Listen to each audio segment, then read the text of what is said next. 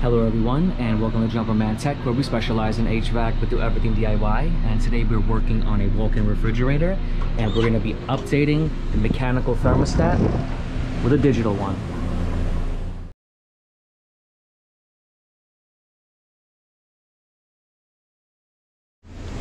Thank you to everyone tuning into Jumper Man Tech. We are working inside of a walk-in refrigerator. It's currently 33 degrees in here, a bit cold. Right here is the mechanical thermostat that they have. We only have 2 wires. We're going to be updating this with a digital control that we're going to need to connect 4 wires and also program it. All right, while Christian is taking off that side cover, let's go over this control real quick. This is the RANCO electronic temperature control. Specifically, this is the ETC 111000. This is a single pole double throw control. Pretty interesting. Take off these 4 screws, you get inside here, and it's pretty chilly in here. Not sure if you guys can see, but I can see my breath. So anytime you work in refrigeration, better keep a hoodie in there, man. So real quick, we got a feature. They mentioned that everybody keeps messing around with the thermostat and things start getting crazy. There's a lock and unlock feature. So if you want to lock the keypad in this, in the front, as we have a digital display, if you want to lock this out, you're going to switch this to the right, excuse me, to the left. If you want to unlock it, switch it to the right so you can use it. But we're going to program this later on and lock it so nobody touches it. Here we have our points of connections. This one's going to be a little bit trickier. In a regular thermostat, we only have 2 wires. Over here, if you guys look, we only have 2 wires, and it's a set of contacts. So as a common and normally open. Right here we have common, normally open, and that's what we're going to use. But we're going to have to run a jumper from common to the 120. So we have 120 volts there, but then over here, the common point, we're going to have to find a neutral wire inside there and run that in. So we need 120, we need hot and neutral here. We're going to jump over the 120 to common, and then the other wire, normally open, is going to be the exiting wire of the hot line, and that's what's going to energize and de-energize our solenoid valve. We have multiple diagrams on how to wire this control, but specifically we're going to be using this one right here, and this is the exact setup that I'm going to be using. I'm going to take a picture so you guys can see it, and definitely leave a comment below if you'd like for me to go over this in a separate video. I'm going to go into detail on the wiring and exactly how this works, but this is the diagram we're going to be using. Alright, so we got a bunch of wires in here, and on the other side we should have the solenoid valve and the expansion valve. This is a very complicated system. There's 1 condensing unit outside with 2 compressors, and what it does, it's like a small little rack system. So we have that split air cooled, and then it actually controls 2 walk-in boxes and like at least a dozen smaller refrigerators. So it's quite the setup here. So there is a switch right here, so we got to look at those. I'll tell you right now, let's follow the green wire, goes to ground. This white wire is probably my neutral, and this blue wire is probably my hot line. Let's see, where is this coming from? Alright, so we got this pink wire.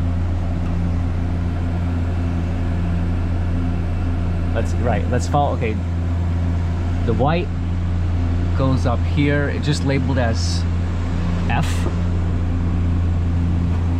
but this blue wire, if we follow it, it goes into here, and then this line gets tapped in right here. So this is going to be our 120. The blue wires are hot line, goes in, and then it transfers to this pink reddish wire, then comes in here. This is just a switch here. So this is going to be our 120. Then this wire comes out, goes into this, and I can see this wire right here goes in there, probably goes into our solenoid valve, and it comes back this wire to our neutral. So this white is our neutral. We figured this out. Now we can go ahead and get this started. I understand what we need to do now. This coil could use a little bit of love. It has seen better days. There's a switch right here. Let's turn it off. All right, guys. Let's get this show on the road. All right, so the red wire is the one that's coming from our power. That's the main wire. And then this one is gonna be our comment on the new control. And then this one is gonna be the normally open contact that goes back to the solenoid. Oh, these are ring connectors. Now let's open that up.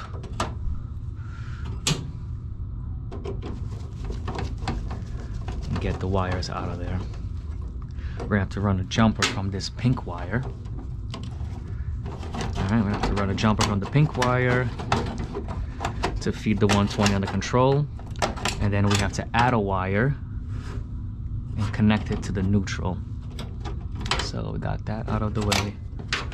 All right, that's what we have, and then let's take off this control.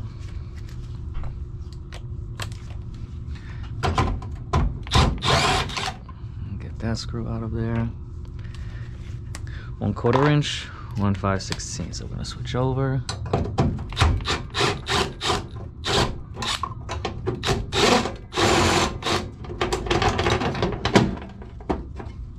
Okay, that's out of there. Keep in mind, guys, there's a sensing bulb here. Over here, it's like a little copper line with the tube. Oh man, look how they roll that up. You can cut it, but just keep in mind there's a little bit of gas inside there. This is the sensor right here. This bulb right here, it's copper. So we're gonna have to pull that out. I'd rather not breathe that in, so I'll take the few minutes to untangle that. All right, let's pull this through. Okay, pull that through. Careful while I'm doing this, I don't unplug anything. Make sure we know where everything goes. If you want to take a picture, it's always a good idea.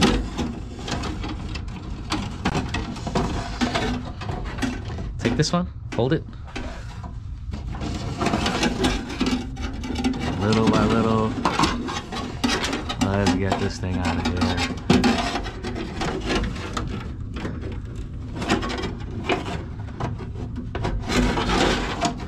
Alright.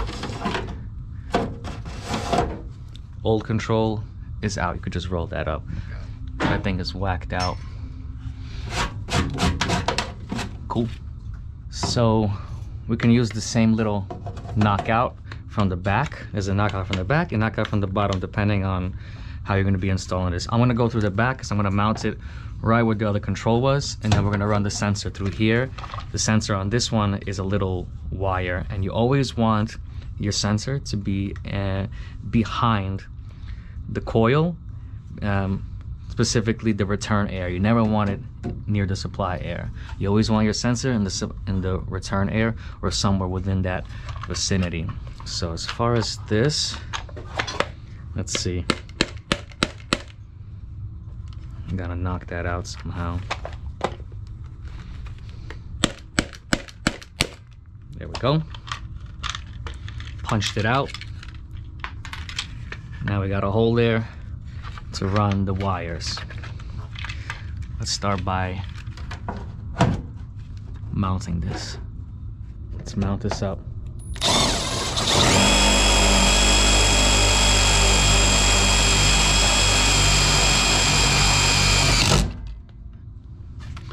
Let's drop a few screws in here and make sure it's straight. All right, I got the control mounted. The only thing is with this sensor, it comes out from the top. We're gonna have to run it neatly along the side and go through the bottom. Let's start running our wires in. All right, got this one guy that goes to our solenoid, and we got this one That is our main hot one. We're gonna need to make a jumper. We're gonna need to make a jumper, and we're also gonna need to run the neutral. So let me get this set up. We're gonna run this in. Cut my wire, and we're gonna run that neutral through.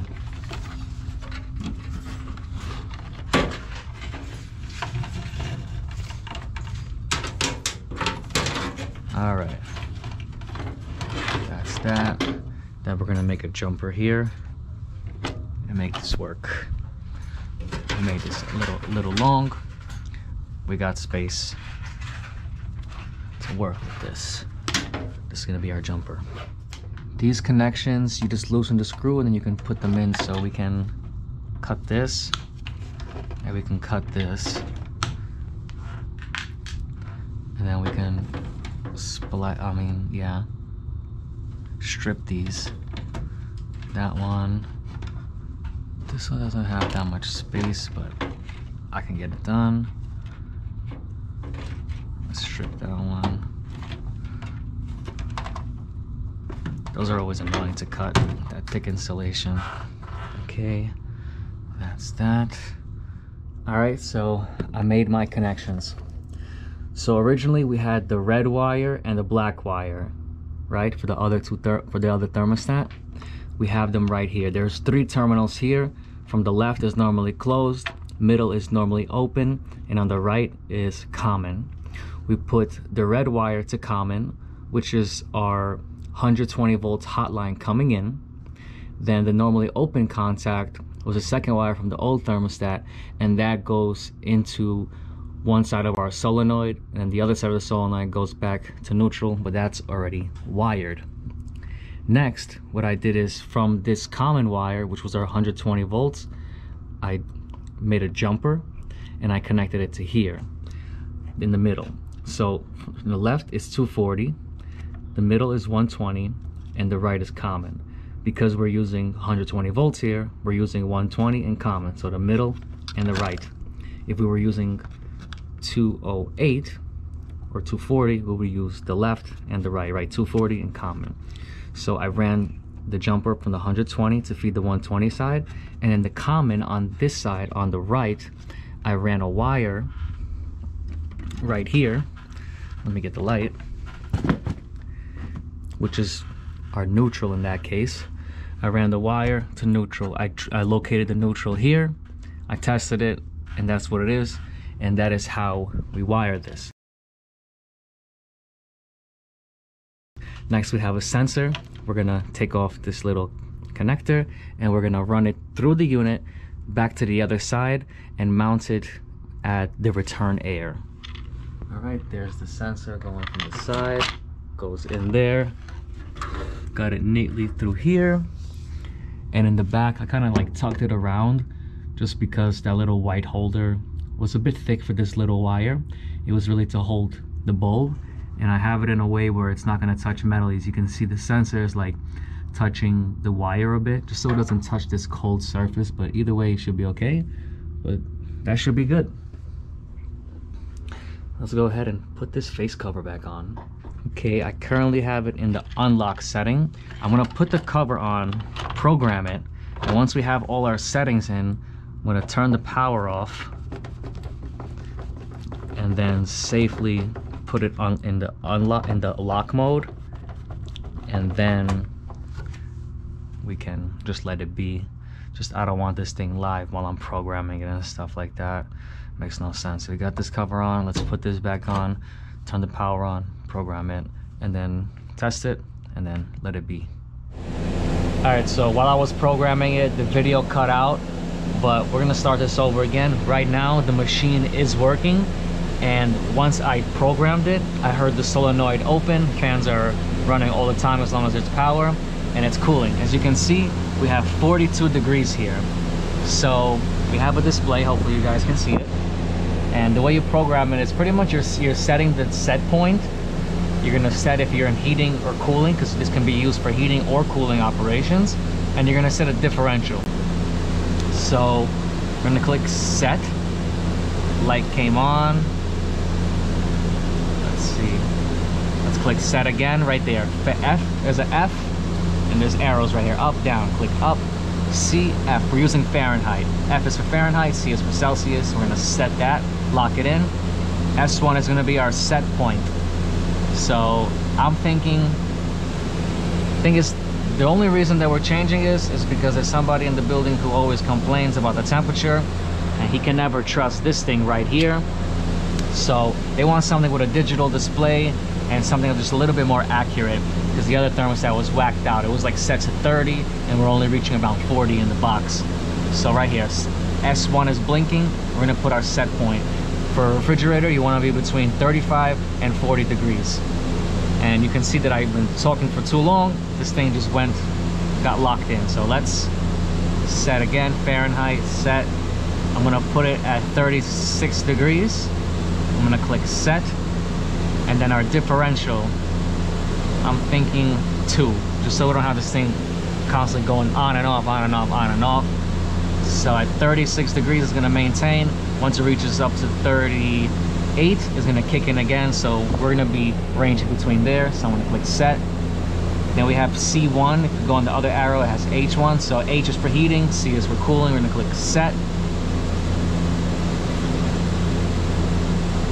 D1. I'm gonna click set. And there we go. We have 41 degrees in the box.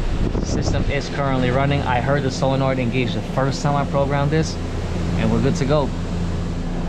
I'm also gonna leave a picture of how you actually do this, what everything stands for. The last step, D1, is the cooling delay. You can set it from 0 to 20 minutes. Let me make sure what I have that at. D1 is at 0. Okay, so at 0, I don't want no delay. So as soon as it hits that 2 degree differential, it's gonna kick on right away. I'm not trying to wait, and we're gonna maintain 36 to 38 degrees. We should be good. And yeah, that's the way you do it. That's a beautiful thing. I'm gonna turn off the power. And now we can lock that thermostat. Honestly, it gets so cold in here. I don't want this thing to freeze up either. Maybe I'll set the box to 37 degrees with a 1 degree differential. You can mess around with that, but it's up to you.